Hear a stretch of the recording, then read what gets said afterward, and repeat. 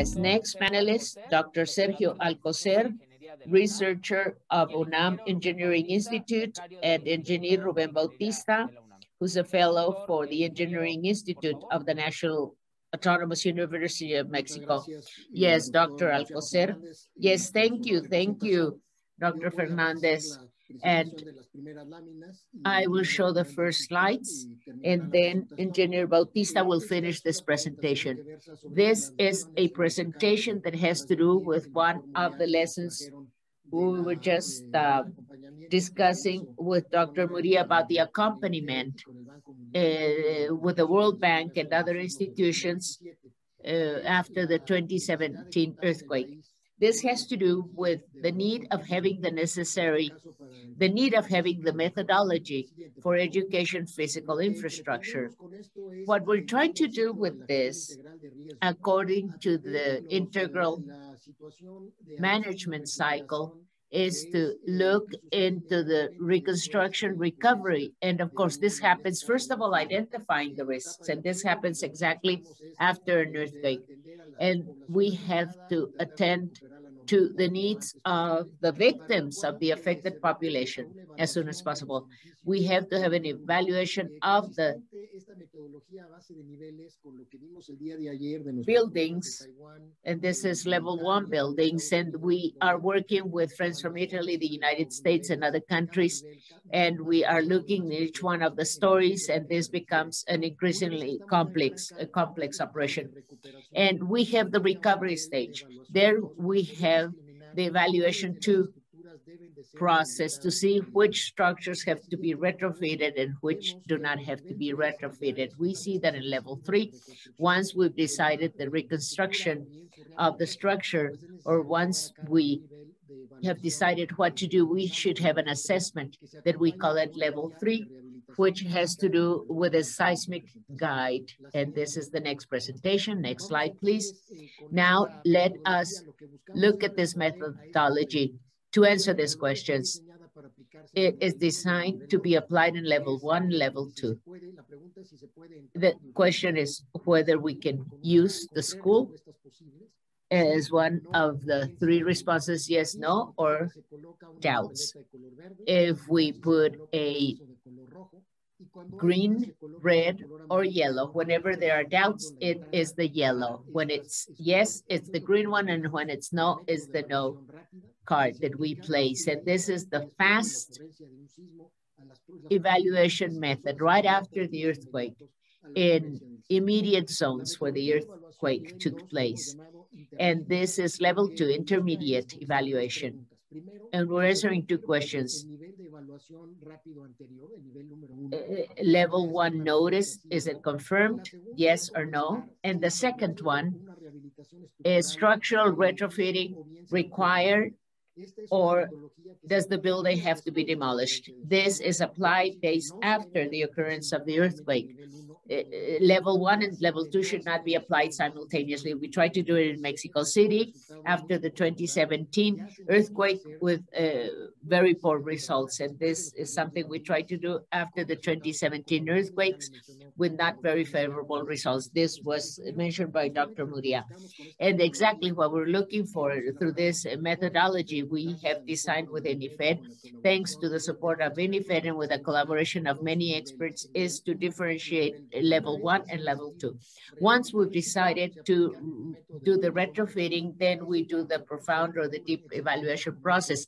And this takes place weeks or months after the occurrence of the earthquake. And we are going to be discussing this. And the methodology we've developed includes 3 documents that Engineer Bautista will discuss, and later I will talk about the technical guideline. Please, you have the floor. Yes, thank you, Doctor.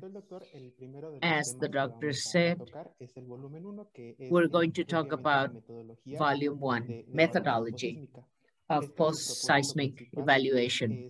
The main purpose is to describe the evaluation methodology after the earthquake and the impact on educational facilities in Mexico to define the structural safety situation, to harmonize damage classification, because in past earthquakes we have seen this classification of the damage was not consistent. Sometimes we had reports that were not consistent with the type of damage of the structure. Therefore, since there were disagreements in the reports, we wanted to be as harmonized or homogeneous as possible for us to be clear on whether this is severe, moderate, and slight damage, to contribute towards the inspection plan so that the system and the different organizations that are doing assessment of the damage may provide the necessary steps to recover those structures. Now, the content of this volume 1 has 15 chapters. I will talk about a few of them, chapter 4, 5, and 6, which have to do with the methodology. As Dr. Sergio just said, number 1, fast evaluation. 2, this is the intermediate evaluation that comes from level 1.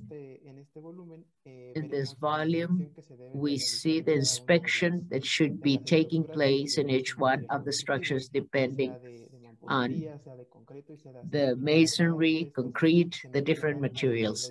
And for that, we mention the different prototypes or construction systems for each one of those structures. The next 3 chapters talk about other hazards that should be considered. They're not structural, but they do constitute major damage or in risk for people who are going to be using those facilities. For instance, geotechnical hazard, non-structural hazard, materials that may come off the structures, or rods that may collapse. And this talks about hazardous materials and what to do with them in case this is happening in one of the structures. This flow chart tells us how the methodology will be implemented. It's level 1, the broadest one. We do a scanning of the structures exposed to this event, and thus we shall know the structures can be used or not. If there are any doubts, how are we going to go in there? The second level, number 2, there we should confirm whether this use is permitted or not, and if we need retrofitting and the steps to look into this damaged structure. In case we do the retrofitting process, we go on to deep evaluation, level 3. Yes. What about the evaluation? Which is the result of the evaluation? Thus, we decided to place this cards or signs per building to say if anyone can access this structure or not access the structure. And there's another sign outside the school so that the parents and everyone interested in knowing what is the situation of the school structure may find out through these signs placed outside the schools according to the different color, which has to do with the type of damage in the school. Sometimes a map is also placed so that people know exactly which are the most hazardous or dangerous parts. This is the fast evaluation format through which we know the structural characteristics, location, geographic location, center working code, and other structural data. Construction, type of structure, materials that were used for the construction, and whether this is going to be retrofitted or not. The next one, there you see damage characteristics.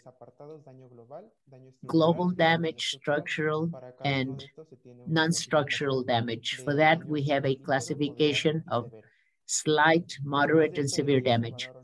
After assessing the scope of the structure and non-structural part of all this, estimated global damage according to percentages for us to know and to assign the traffic light system we use.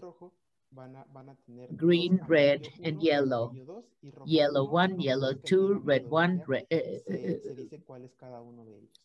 red 2, and the green one as well.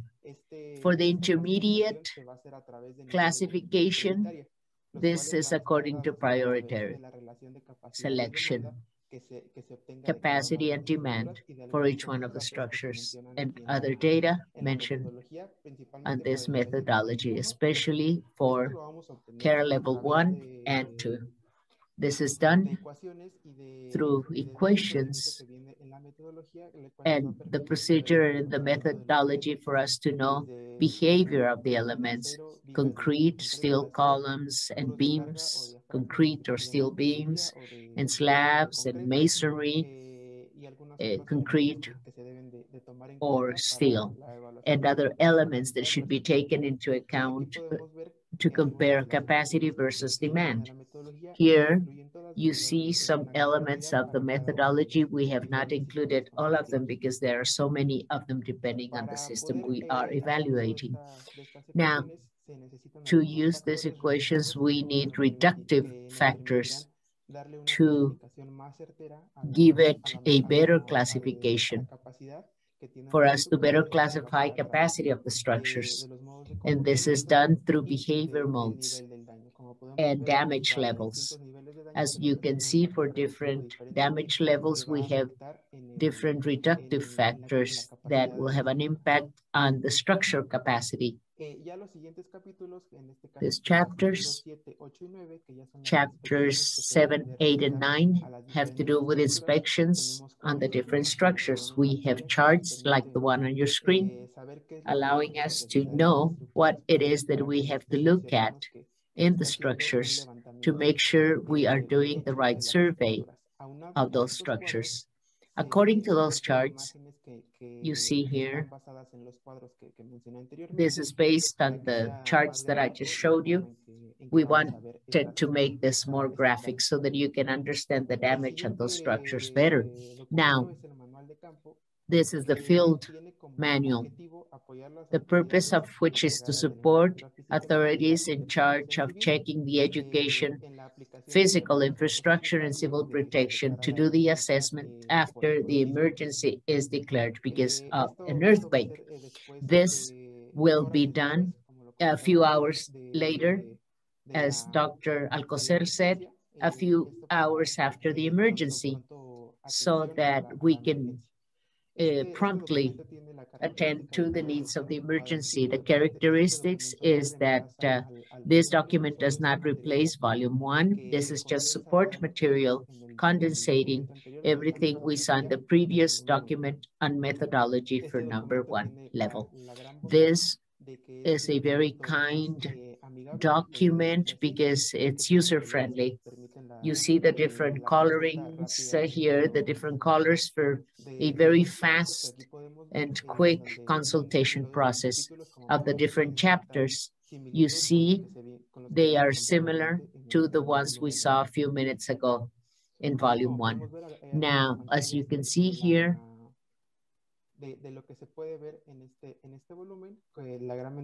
this volume has a big advantage. It is more graphic with more images, and it better explains what should be done out in the field. And we can consult it immediately.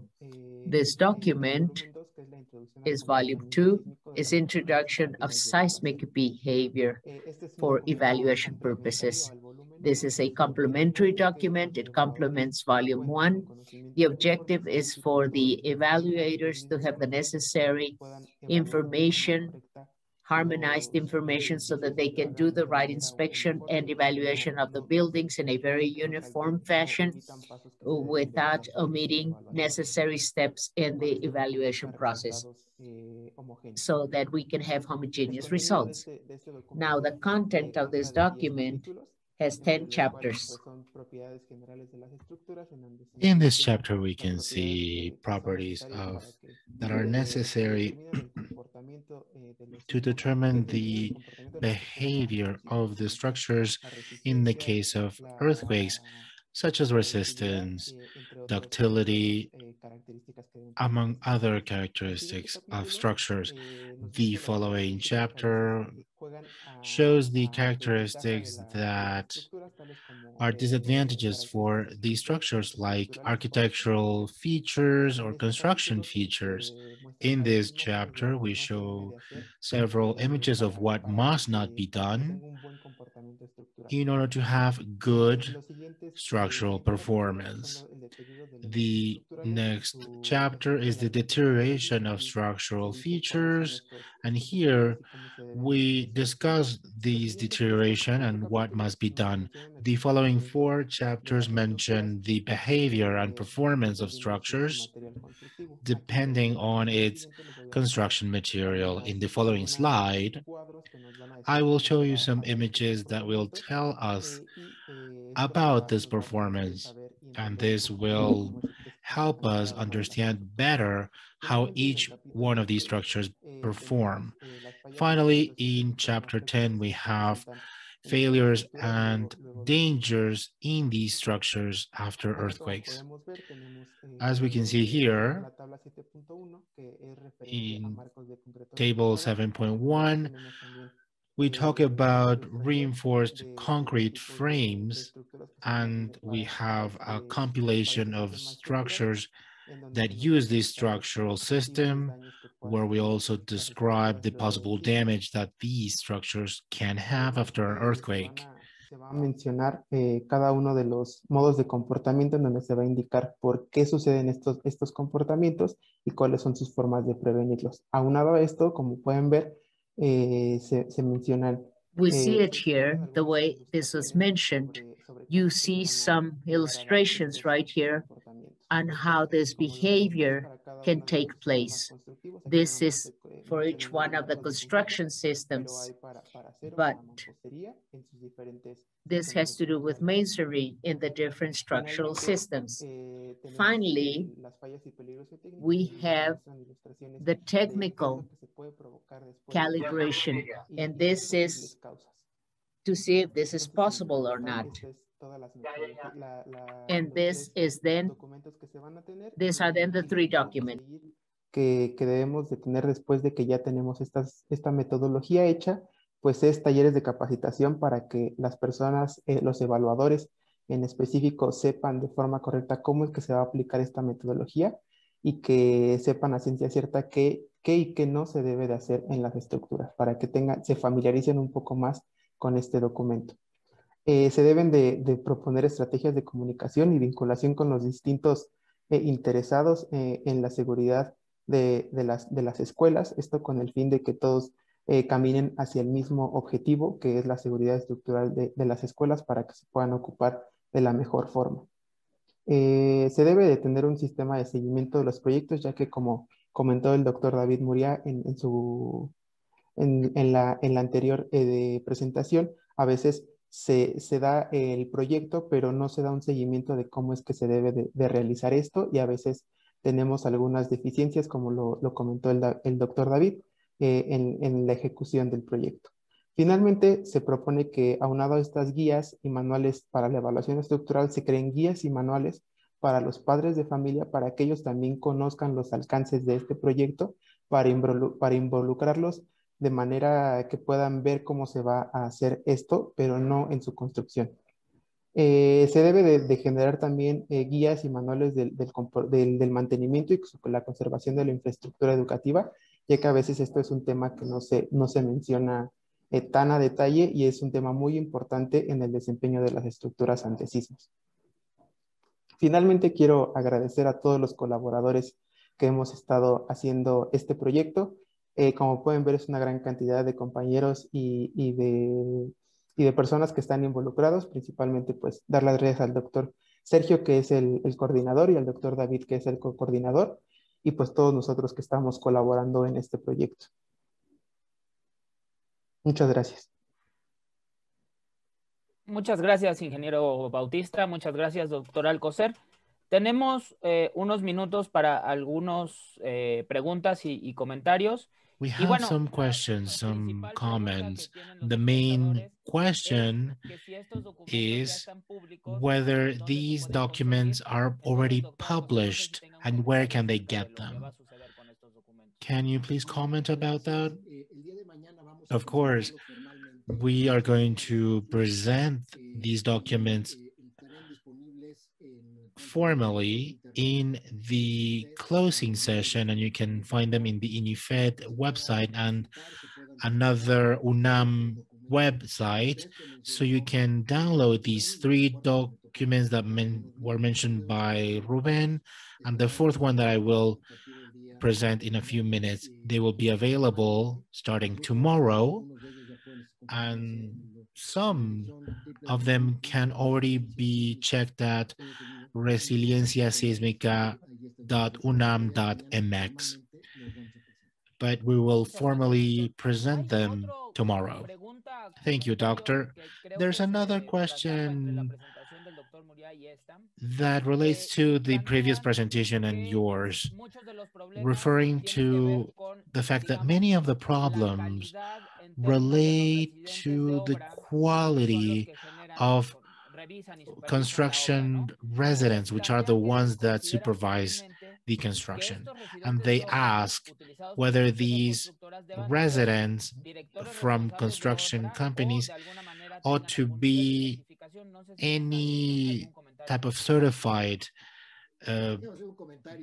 person. This is a very interesting question. Our construction residents, not just in construction for education, but any type of construction, are more trained in administrative affairs than anything else, relegating the quality of the construction to masons and the construction team. This, without a doubt, is a deficient practice. We should make it possible for our residents to be A, better trained technically, and B, to have someone else for administrative issues so they can ensure that material quality, the use of materials, and construction issues to be carried out in the way it is stated in manuals. If we don't accomplish this, we will have the possibility of not having high quality buildings. We must also think about technical supervision that is complementary to these, of course, of the size and type of structure. Trained supervision, not in administrative affairs, but in technical matters, so we can ensure the proper use of materials and the proper application of construction blueprints. This doesn't just impact schools, but all of the construction industry in Mexico, and this is something that we need to address to better training. And another important thing is to train the personnel of the construction industry, masons and bricklayers, to raise awareness about the importance of their job and the importance that their work has in the face of an earthquake. Thank you, doctor. And one quick question for engineer Can this be done? Can these methodology apply to historical buildings? Yes, this methodology can be used in any type of structure. As we were able to see, we covered different structural systems. Of course, in this one, we focused on school buildings, but the great advantage is that this methodology can be applied to any structure. Thank you, engineer, and thank you for participating as well, Dr. Sergio Alcocer.